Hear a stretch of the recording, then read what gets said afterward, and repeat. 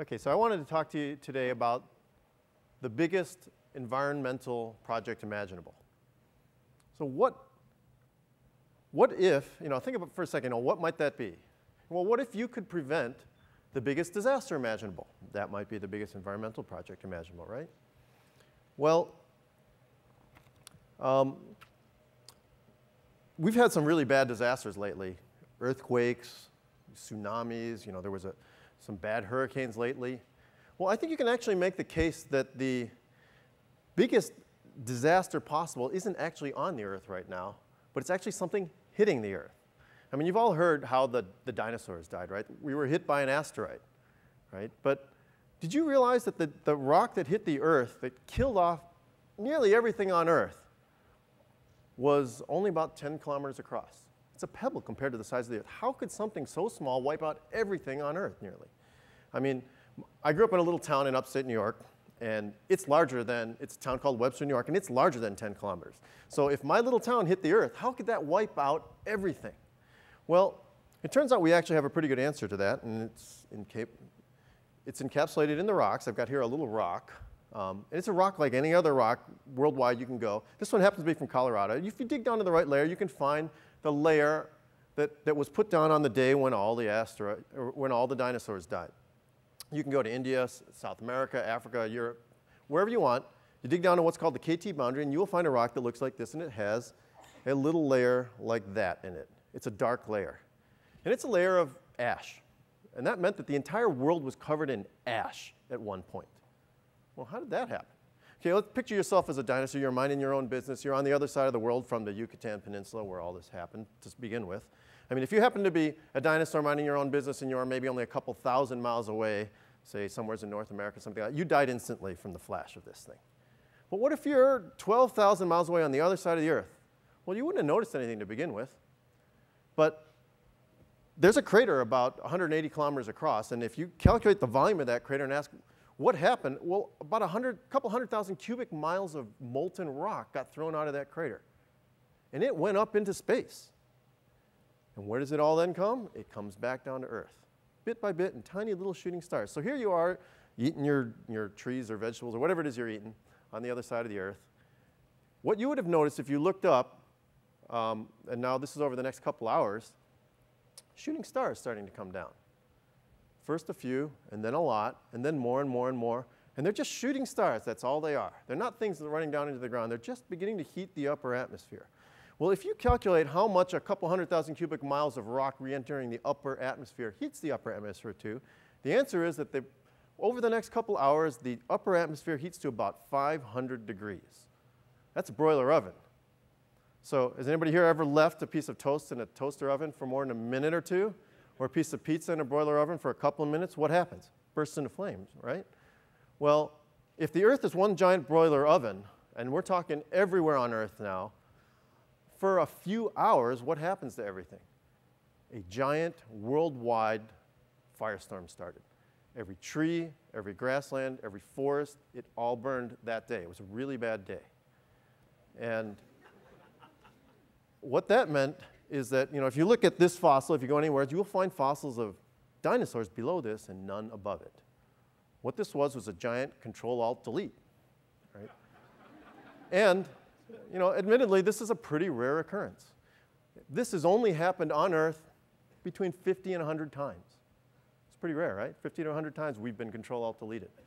Gets you thinking, right? Well, now, it turns out that, again, those are pretty rare. So there are many more smaller asteroids than these big 10-kilometer ones. How about a 1-kilometer asteroid? Those are much more numerous. 1 kilometer is about this. If you walk about 10 blocks outside here, that's about the size. It's not that big. One of those hitting the Earth, well, that wouldn't necessarily cause this global firestorm. It wouldn't wipe everything out that way. But it would throw up enough dust to cause us to have no growing seasons on Earth worldwide for a few years. I'll give you something to think about. If that happened today, Earth has only a couple of months of food supply on the entire Earth right now. That's what humans have stockpiled. What would happen to human civilization if we're not able to grow anything for several years? I think civilization as we know it would not exist. I don't know exactly what happened, but it's not a world I would want to live in. So let's talk. That kind of thing has only happened on Earth around 5,000 times. Oh, so those actually happen fairly frequently, right? Well, how about even smaller? Something the size of a football stadium. Something like that, if it hit in the water, would create a tidal wave a few times larger than itself. So let's say, call it 200 meters. You're talking about a half a kilometer high wave. We just saw a tsunami in Japan, right? Caused a lot of damage, right? Anybody know how big that tsunami was? It was like 3 to 4 meters, okay? Put a half a kilometer wave in the ocean and ask what happens to all the cities around that ocean. Okay, those happen. In your lifetime, there's about a 1% chance that you'll witness that in your lifetime. Anybody here have house insurance on their house? You know, fire insurance in your house? You have less than a 1% chance of your house burning down in your lifetime, but you carry fire insurance on your house. Okay, let's talk even smaller. Something roughly the size of this room, 40 meters across. The last one of those to hit was in Tunguska in Siberia. When that hit, it wiped out an area about the size of from San Francisco down to San Jose, from the Golden Gate Bridge to San Jose. That's about 100 times larger an area than the area of devastation of the Hiroshima atomic bomb. And there's about a 50% chance in your lifetime that you'll see another one of those, somewhere on Earth. Hopefully it'll be over the water, but you know, these odds aren't that small. But here's the amazing thing I want to tell you about, is that we can actually do something about it. You know, we are, in some sense, the beneficiaries of the dinosaurs being wiped out, because we managed to take over many, many years later, right? But we've actually been hard at work developing some interesting technologies, rockets, telescopes, calculus, understanding gravity, and so on. And those turn out to be the ingredients that you need to solve this problem. So how would you go about preventing this? Well, it turns out that the first step is something that makes complete sense, which is if you don't know something's coming, there's nothing you can do about it, right? If you don't know where these are, there's nothing you can do, right? You have to find them. And not only do you have to find them, you have to be able to measure their course accurate enough to know if it's going to hit, right? So it's not just that, though. It turns out that if I give you an early warning that you're going to be hit by this asteroid, and it's very, very late, there's not much you can do. Picture somebody, let's say the people in the front row here, and I'm going to throw a baseball at you, right at your head right now, okay? Is there much you can do about that? Not really. What if I was standing a mile away and I had really good aim and I was throwing something at you? Even a tiny little gust of wind would keep that thing from hitting you, right? You must find them early. So that the mantra of asteroid deflection is coined by my friend Don Yeomans, find them early, find them early, find them early. So how do you find them early? Well, let me show you a little video. It shows the situation. It is actual data. It's from the folks at Armagh Observatory. It's looking down on our solar system. The third planet out, that's the sun in the middle, the third one out, watch that. That's the Earth. You see all those asteroids going by? These are all the known asteroids. Okay? There's about 8,000 of them there. Here's the interesting thing. The first interesting thing about this is we're flying around the solar system in a shooting gallery B. Look how many of those are going past the Earth. And the other thing is that that's less than 1% of the asteroids that we know to exist. Okay, so there's a lot more of them out there than that. Okay, but think about this. If you're sitting on the Earth, and these were discovered from telescopes on the Earth, how hard is it to find those on the other side of the sun? It's pretty hard, right? It's telescopes. You don't look at the sun when you're trying to spot things out in space, right? Where do you really want to be to spot these things? You want to be somewhere interior to the Earth, say kind of where Venus is, but looking out.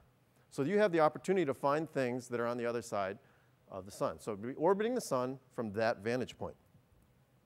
And it turns out that if you were to do that, and it turns out the right way to do that is in infrared, because asteroids turn out to stand out very bright in infrared. So what it requires is an infrared space telescope orbiting the sun somewhere interior to the Earth.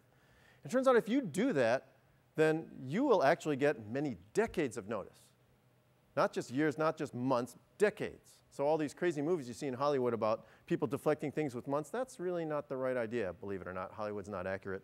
But if you get decades, you actually have lots of options. These asteroids are out there, just like the Earth. They go around the sun perhaps about 60 to 100,000 miles an hour. Okay? If you change that velocity to 60,000 miles an hour plus about this speed, a few tenths of a centimeter per second, see how I'm moving my hand? That's enough to turn an impact into a miss. That's all it really takes. So it is something that's feasible. So the key is, again, get early warning, and we can do something about it. It turns out that all you really need to do to change a moderate-sized asteroid, say a football stadium, to change its speed by that much is to actually run a small spacecraft into it. OK, so what do we need to do? We need to have space telescopes. We know how to build space telescopes, right? We built the Hubble. We built the Kepler Space Telescope. We can do that, right? How about precision guidance so that we can run something into an asteroid? Precision tracking. We know how to do that, right? We've actually run a spacecraft into an or into a comet, actually. It's called a mission called Deep Impact. And we've even done this. NASA and the European Space Agency landed a probe on the shore of a lake of a satellite of the planet Saturn. Think about that, right? We can do this. This is something that we as humans, NASA in particular, has figured out how to do. Okay? So where does this leave us? It leaves us with a choice. I mean, we can be playing cosmic roulette, right? The odds are what they are, and they eventually catch up to you, right? I mean, it's happened before, it will happen again. So if you are, playing the odds, the house always wins, right? And I'll let you in on a secret. We're not the house in this, okay? So, we have actually priced this out. Our foundation, the B612 Foundation, has actually looked with the experts at how much it would actually cost to build the observatory that gives us advance warning so that we can stop this threat. Turns out to be a few $100 million. That's expensive, right? But let's put that into perspective. That's about the cost of a municipal civic project, building a museum, performing arts center, a road widening project in a major street. That's the kind of scale that we're talking about that can protect humanity from this point forward.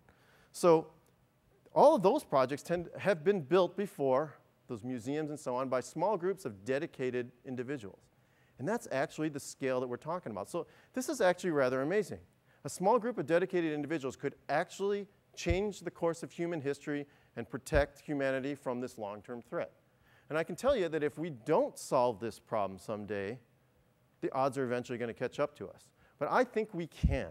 So I think the time is now. We've got the ability. We have hundreds of thousands of years of human evolution that have led to the development of rocketry and telescopes, and we should go use them. And I think the time is now, so let's go do it.